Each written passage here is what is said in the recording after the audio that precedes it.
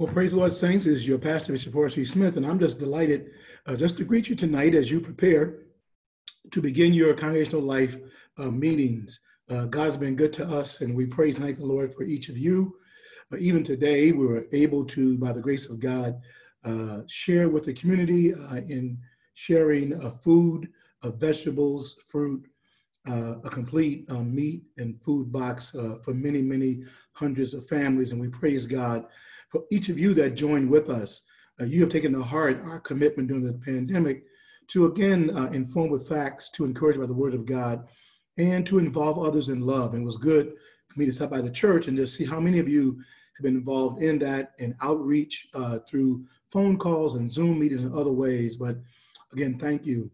Even on last night, I was able to meet with hundreds of our ministers and teachers as we renewed, again, our commitment to the Word of God and to being a true biblical community, to know the Lord even better through this community, through this pandemic.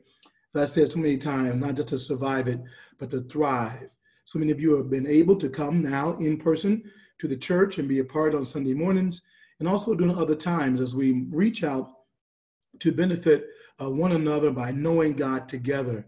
So we praise God for you. Listen, as you continue with your Congregational Life groups, we're focusing again on spiritual disciplines. And these are, again, biblically based practices. We learn to know God better. We learn to be in God's presence through the disciplines of fasting and prayer, the Word of God through meditation and other means through study. And this, again, makes us better as people of God, but also it joins us together as a community, which is so important as we move forward. I know even tonight, you're going to talk about fasting. We began to introduce that on last week. And I hope you've had a chance to look at those biblical passages in Matthew chapter 6, in Isaiah 58, where in Old and New Testament, the Lord gives us not only how to fast, but principles about fasting. I hope that you'll discover through coming together and through sharing the Word of God and these principles, that there is a way to come into God's presence in fasting that is different from just missing a meal.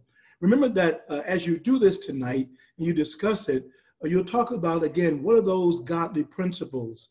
The Lord says in Matthew chapter 6, to anoint your body. In other words, not to just neglect your own body before you fast, but prepare yourself, not only to cleanse your body, but cleanse your mind and your spirit to have, again, a set time to come into God's presence. Again, a fast that's really ideal is one where you don't have to exact, as the Bible says, all your laborers have to work that day. But even if you have to work, at least you are consecrated and you're practicing, again, discipline in self-sacrifice to be before God in fasting. Also, Isaiah 58 is just rich in the principles of how to fast, and as you fast, what God will do. He criticizes Israel, God's people. They said, we have fasted, you have not heard.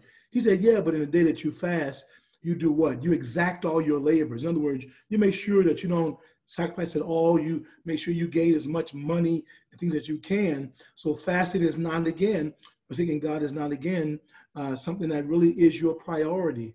We must use these disciplines like prayer and fasting, not as an exceptional thing, but really as a priority, a way to know God better, a way to come to God's presence and to let God feed our inner selves. And to do it not only individually, but learn how to do these things also collectively.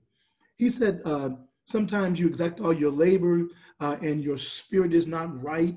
You don't have the right open spirit. Remember, when you fast, you want to be open to the Holy Spirit. You want to crucify the flesh. Somebody said that fasting is like breaking the shell of a nut, to break past the hard outer core and reach the soft inner part that gives you nutrient by coming into God's presence. He said, if you do it this way, he said, you fast sometimes for the wrong reasons. You fast for strife and for debate. This is not the kind of fast that God wants. We don't fast to show that we're better than others, or that we're above others, or even to have favor over others. It's never to put somebody else down. It is to raise God up in your own heart and allow you to be more effective as a child of God. Now, he talks about the power again in Isaiah 58 of fasting. He said, if you start bringing in those who are less fortunate, in other words, caring about people that don't have what you have, if you begin to embrace and value others who have been marginalized, God will bless you in your fasting. He said you'll be known.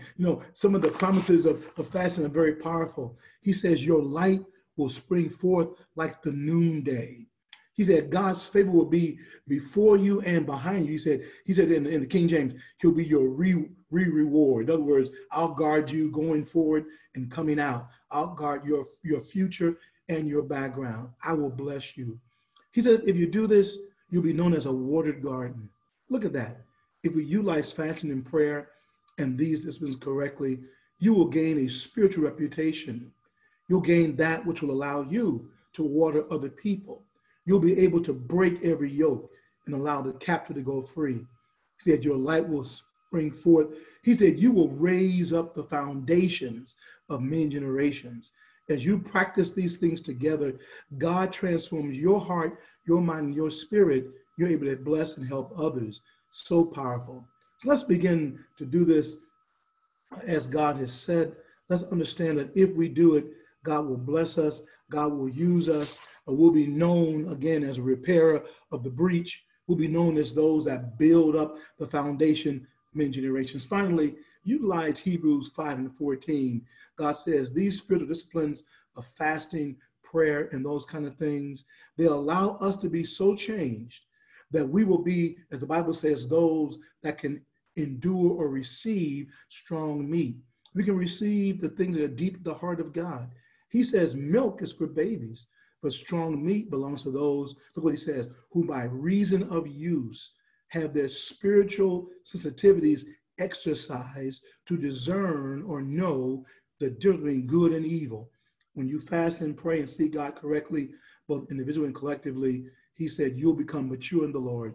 That's our prayer. That's our belief for you and for us as we go forward. So again, have a great time tonight. I look forward to seeing many of you in person on Sunday, and then doing the Bible classes and doing Christian education. But if not, by way of stream, again, strong streaming network to make sure all are incorporated. And again, be a witness. Encourage others to utilize, again, either in-person services or streaming to make sure that we not only survive these pandemics, but we will thrive.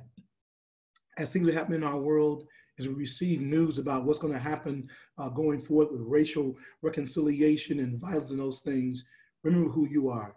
You are King's kids. You are the body of Christ. You're the salt of the earth. You're the light of the world. And I'm glad to be your pastor.